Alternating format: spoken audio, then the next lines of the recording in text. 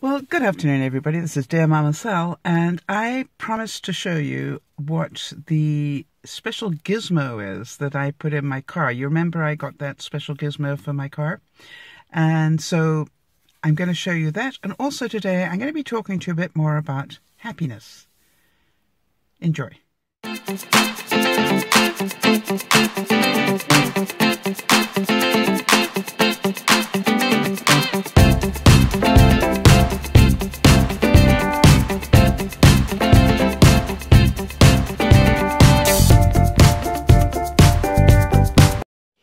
So what I did here was I put this 3-part cup holder on top of my 2-part, and what I've done is put it over where I keep the money, what I call my emergency money, and so this way anybody looking into my car doesn't see money, they just see gum. And I still got 2 slotties here for a coffee or whatever I need. Yay! Not bad for $3. Definitely worth it, and definitely makes it a lot more functional for me. And that's, I think, is the thing about getting things in your life that make you happy. It's about, is it functional for you? Never mind anybody else, but does it work in your life? Okay, everybody, so today I'm off to go and pick up my groceries. As you know, part of my watching my budget is a strange thing. And the strange thing about it is cheaper for me to order my groceries online and go and pick them up once a week than it is to go into the store. And the reason, of course, is because I'm not doing any impulse shopping. And if there's anything that is so important to me that I've forgotten, I just get in the car and go and get it again. But mostly I don't. Perhaps the one exception would be I occasionally go, no, actually I've done pretty well. I was going to say I occasionally go and get fresh vegetables. But I'm trying to buy vegetables that will last me the week. In other words, they're not vegetables that will go bad in a week. And the same with fruit. Now, it doesn't mean that I can't have the other vegetables. It just means that I get them on the day that I need them. Make sense? So what I've discovered, for example, is that certain vegetables obviously will last the week. Carrots being some of them. The other, things like, I want to say courgette, but you guys, hang on a second, let me think. Marrow, no, that's the English word. Zucchini. I have to remember the different words. In what country am I in? Which word is this? For some reason I've never quite got into the zucchini word thing.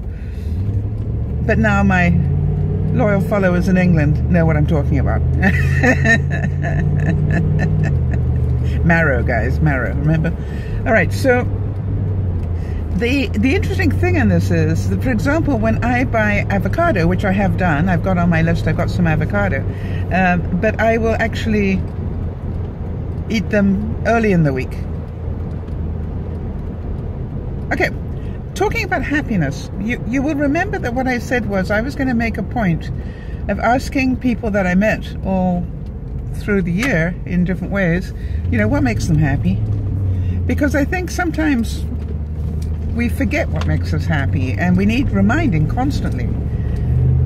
And one of the things that I've noticed so far, which I found interesting, and maybe you will too, how often people started with the words, the time to spend more time with my family, the time to play with my children, the time to sit and watch the fish, whatever it was, the words, the time came up so far, have come up a lot. So that made me realize that for a lot of us, our time management is out of control. We're living busy lives that are out of balance. Now, the thing that I wanted to talk about in terms of that is that only one person can recreate the balance. We can continue to be totally out of control,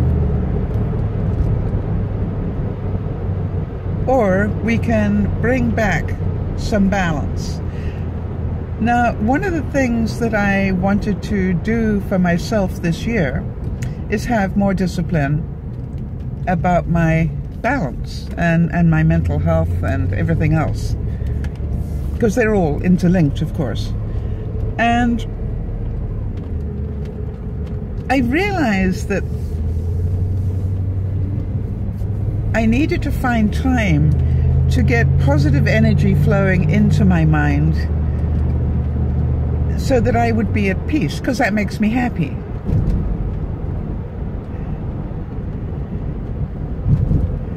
And the interesting thing was, today I thought, gosh, you know, in the old days I used to sit down and read a book, and today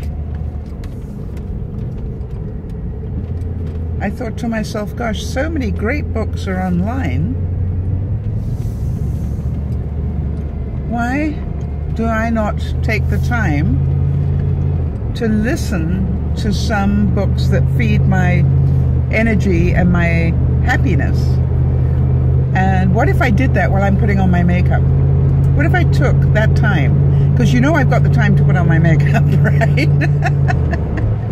Yeah, that sort of, that's part of my day, putting on my makeup. So today I started to do that. And I'm going to let you know how that goes. But I want to tell you that what I picked was something I haven't listened to for a long, long, long time. And it's a very big set of, you know, it's a very big volume, if you like. And I'm not sure if all of it is online, but at least I managed to find one part of it. And I will tell you that I definitely feel much more relaxed for having listened to it.